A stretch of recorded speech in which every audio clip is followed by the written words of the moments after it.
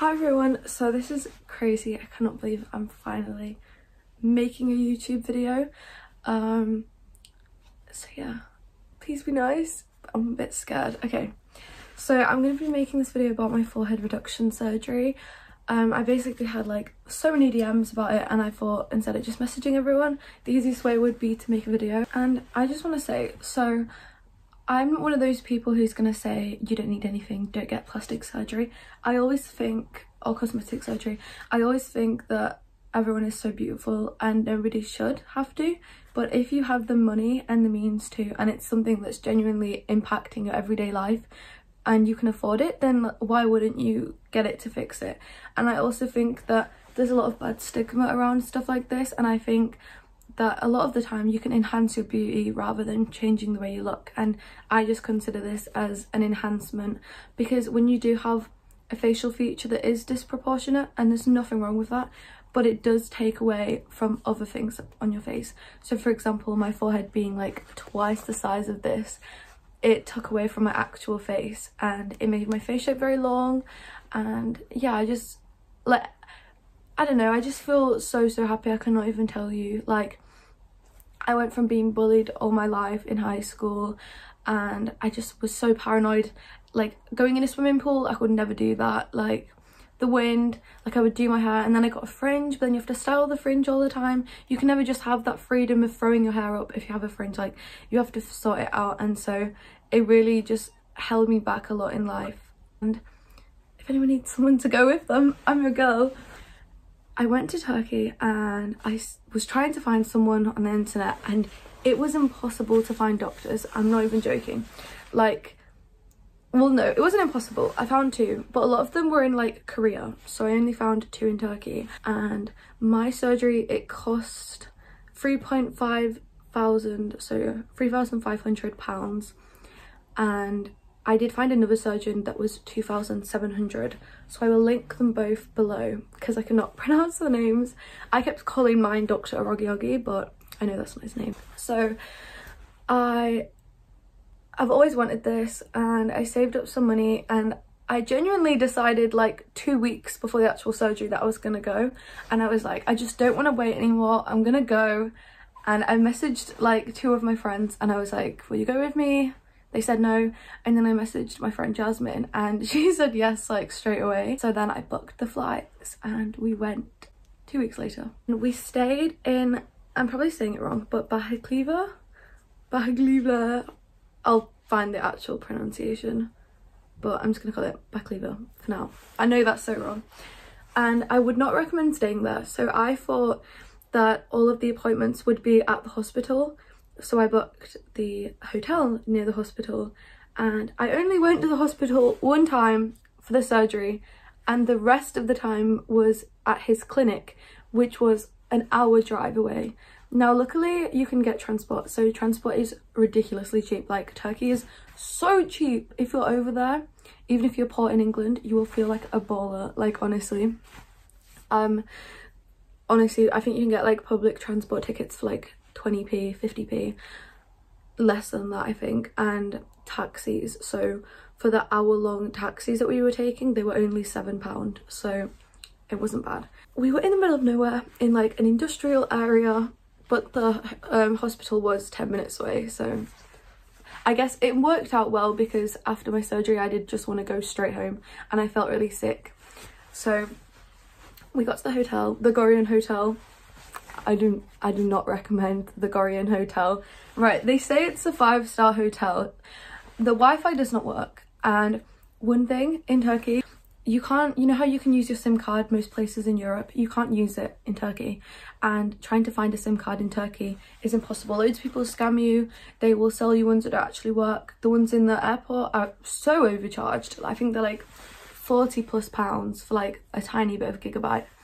So it was just really bad. I basically did nothing all of that trip. Like, I had no data, no Wi-Fi.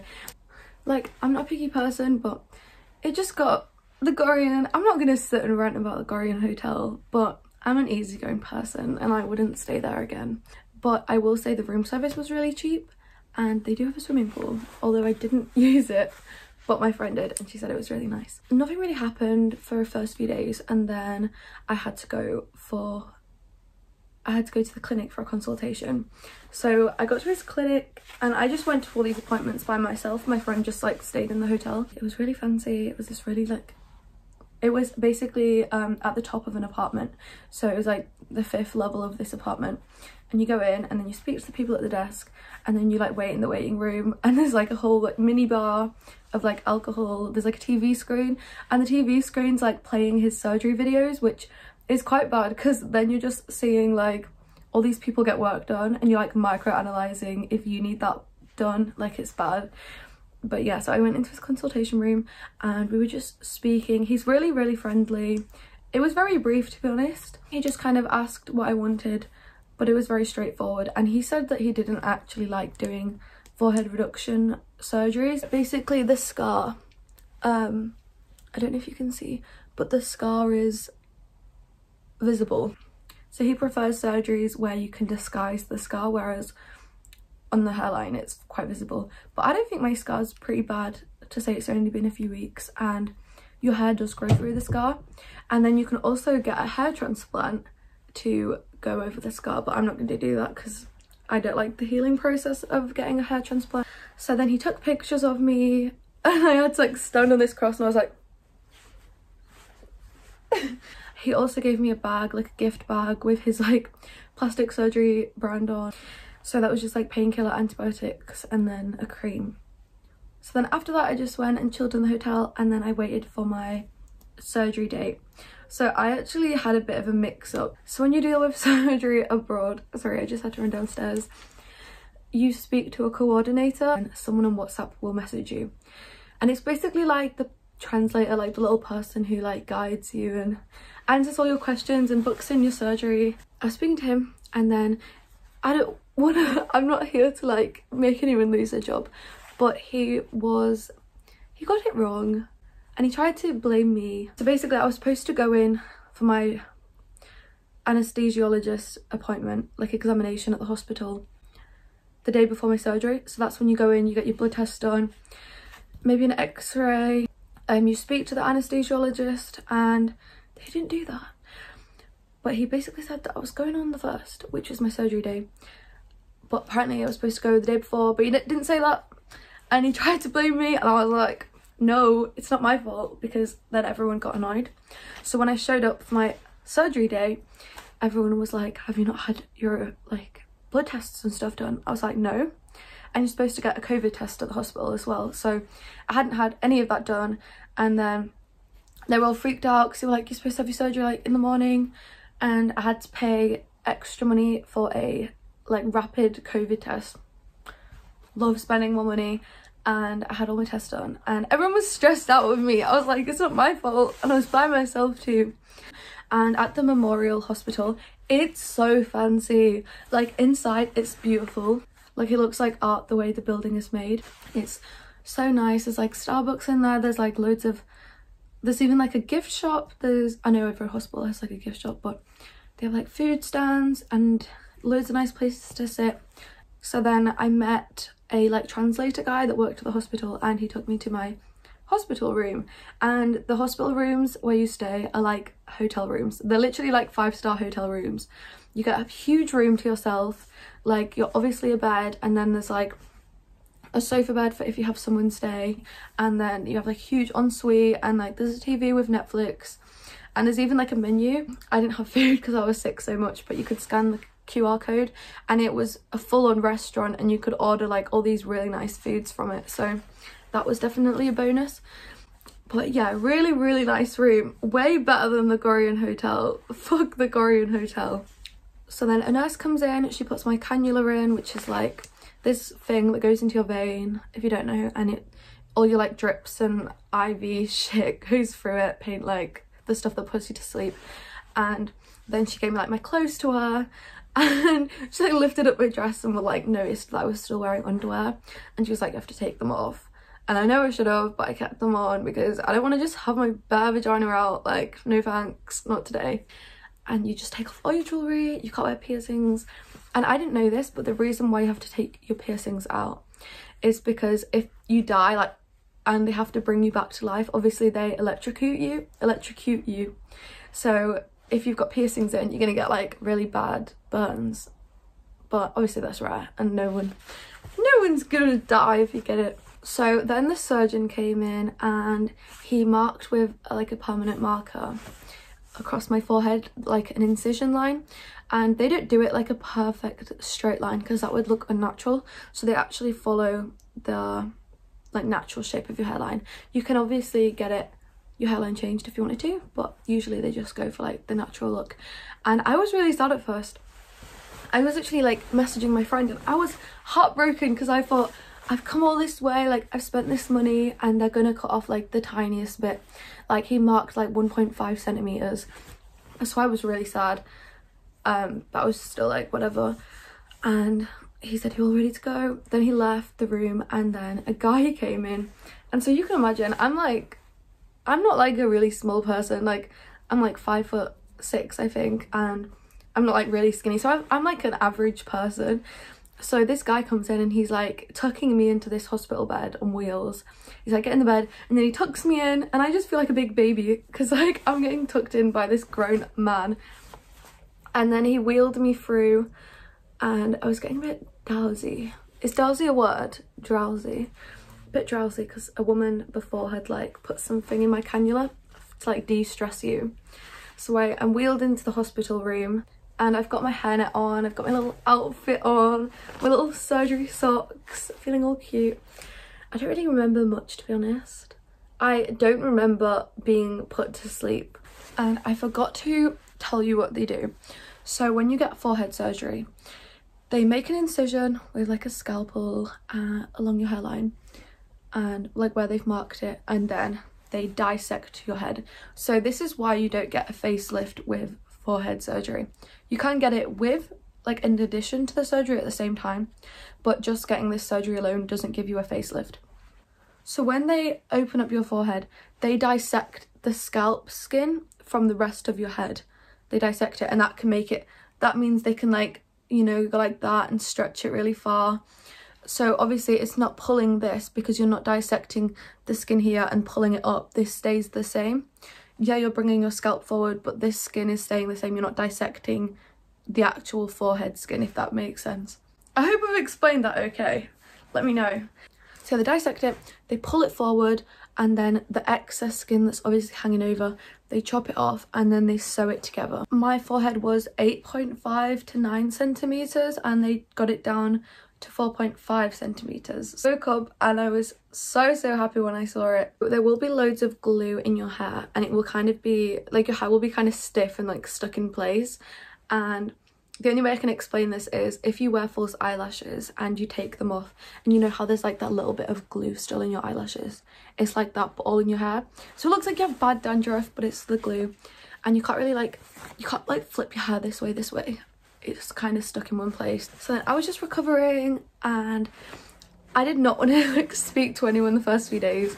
I really should have gone alone because I was the worst company. Like I was moaning all the time, I was complaining I was in pain. Obviously my friend can't do anything, so I'm just like, it hurts, like crying. I wasn't crying, but I love sleep. I love my sleep. So not being able to sleep, and I sleep like on my side curled up like a baby like this, so not being able to sleep like that was so jarring. I was just kind of like fuck it, like I could not sleep like sat up, so I did try and like kind of like rest myself sideways. Woke up, half of my face was swollen and I looked a different race. I literally couldn't open my eyes. I didn't look like myself. I looked like an avatar creature, you know, because they have like really wide nose bridges. I looked like that, and then whatever side I would sleep on, I would wake up with that side swollen. Day 2 your face starts to swell, and then day 3 is the worst, and then it starts to like subside. When I first got it done, it looked like my forehead was really like far out. It's the swelling. Don't stress, don't worry, it's fine. The next thing I want to say that was annoying was the itching. So you can't really avoid this, but everyone gets numbness of the scalp, and it's because they sever the nerve endings or something. They sever them when they dissect your scalp, and some people get permanent numbness, most people get it back, but it can take a long time. I know somebody commented on my TikTok saying that it took them 6 months. I've heard other people 2 years, some people a few weeks, so it really depends on the person. But your scalp starts to itch, and it's the worst thing because it's itching, right, but you can't feel it. That was just driving me crazy because I'm like nothing will get rid of it. But yeah, so from the crown of my head, basically like from the back here all the way forward, I cannot feel it. I can feel my forehead, but anything past the incision line I cannot feel. So you have to be really careful if you use straighteners or like hair curlers, because you could burn your scalp and not feel it, so be careful. I don't use anything though because I'm fucking dead boring straight hair. It never does anything. So after 2 days of being a hermit crab and dying in bed, I decided that I needed to enjoy Turkey. So me and my friend, we went round the shops. We basically just went on like a 5-mile walk. Like we just walked and walked for ages, and there is so much to do, and the shops are insanely cheap. Like you can get jewelry for like 10p, 5p. It's crazy. Like there was even so there's like these market stalls, and there was people selling like Urban Outfitters clothes, and I have like, these are cargos. I have 2 pairs of like the Urban cargos, and they were selling cargos there, right, and they were like £6. Everything's even cheaper than that, but £6 compares to the usual price. I think they're like £59 in England. It's crazy. Like, why the fuck are they £59? But yeah, so I compared them to the pants I already had. No difference. They were exactly the same, so of course I bought some. But yeah, you cannot tell the difference. So, and I think that was in Karakoy. I'm saying that wrong as well. I'm like saying them how they're spelt, but I know that's not how you pronounce them. But yeah, like bring some money, because you might as well make the most of it, and you can get some really cool stuff, some really pretty earrings for like less than £1. Just stuff that you wouldn't find in England, and it's really cheap. And I'm someone who's obsessed with Turkish lamps, and they had so many Turkish lamps, like so many. But try not to go to the touristy areas to buy those, because they will overcharge you. And if you go over there acting like a massive tourist, or if you just look like white as fuck, then they're gonna charge you more. And a fun memory, so after we went shopping on that day, we were like going to get food, and we were walking down the street, and everyone was coming up to us, all these guys, like, look at our menu, look at our menu, look at our menu.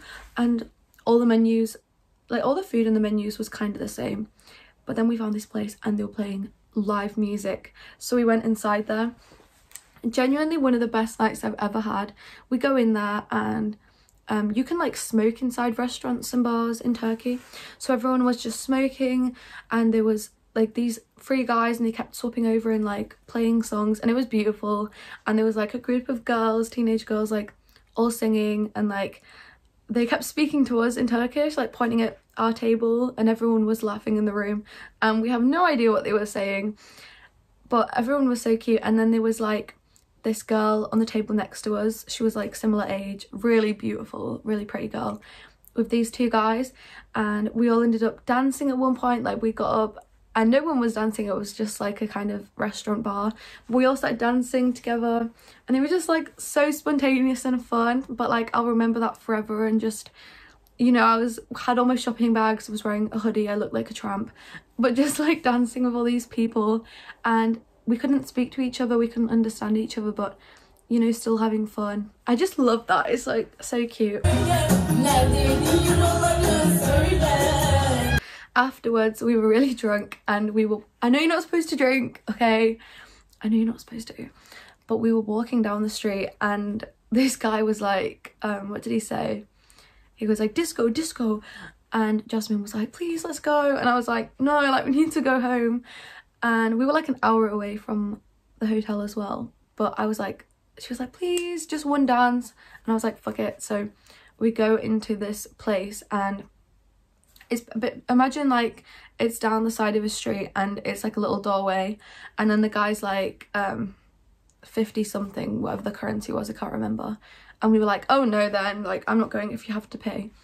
And then he was like, okay, you just go. So we go into the doorway. Honestly, could have been trafficked, but okay, lesson learned. So we go through a doorway, and it's like this quiet, dead room, and there's like a stairway. So we go up the stairway and the guy takes our pomegranate seed cups off us and our crisps, because we got drunk snacks for the way home. He took them off us and I was like, no, like, give me my pomegranate seeds. And he was like, you can get them on the way out. So I was like, fine, like, no one's taking my pomegranate seeds, what the fuck. So then we go up another set of stairs and it's again the same thing, a dark room, and you can't hear music, and I'm like, okay, we're gonna die. And then we go up the other set of stairs and then suddenly you walk into like this locals like indoor bar club. Very weird vibes. Also, it's Monday night. Like, it's a Monday night in Istanbul, so we're just insane. And we go in there and we still have our shopping bags and I'm still wearing this fucking hoodie.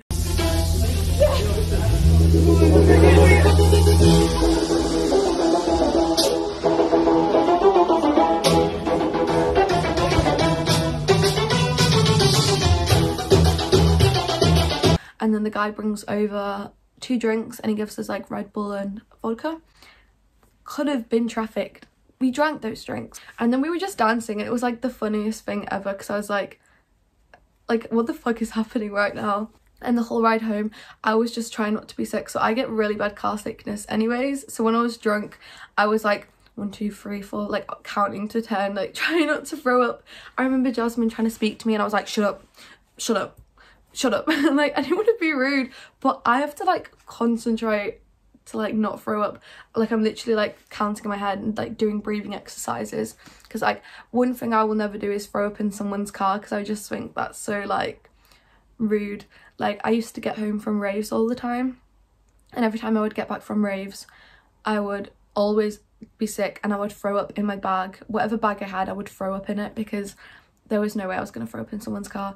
So all my bags would just be like filled with sick every time, and I'd have to like wash all my stuff. It's really gross. So I went to the clinic again, and this was to get my stitches out. So you had blue stitches and staples. Oh yeah, I forgot to say. So like here you have staples, and then along here you just have stitches. I was thinking, yeah, finally get them all out, because you can't really wash your hair either, because all the stuff's here, and this is like what you need to wash, because all your hair along the front is going to get really greasy from like all the ointment, like the cream. But yeah, I eventually got everything off, and then he took more pictures of me and he did a video, and so we had to film like a little video for his Instagram, and I was like, I'll like find the video now for you all. It's embarrassing. This is why I didn't want to like post it on TikTok, because literally anyone can just watch this video.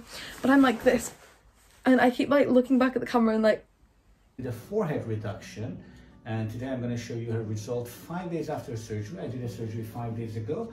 She had a forehead that measured 8.5 centimeters. Now we have something around 4.5 centimeters. I want to show you the incision line. This is just 5 days after surgery. Here we can see a scar line going all the way here inside the hairline. I just removed her staples, and it's going both ways inside the hair in this area. This surgery also resulted in a little bit of a tightening of the temple area, but not with the purpose of raising the eyebrows too much. But yeah, that video is on Instagram forever. Dr. Oreroglu, word. But yeah, it's a little bit red because I just scratched it, but this is what my incision line looks like at the moment. And it will feel a little lumpy, like this is a bit lumpy. But then I was given the all clear and I was allowed to go home. And I've never been happier, genuinely. Like, I cannot describe how I already said this, but just how free I am. Hi, I'm just editing this video and I forgot to do an outro, and I know you can't see me right now. I'm just a blob in the shadows, but I just wanted to say thank you for watching, and if you have any more questions, just comment them below. Thank you, bye.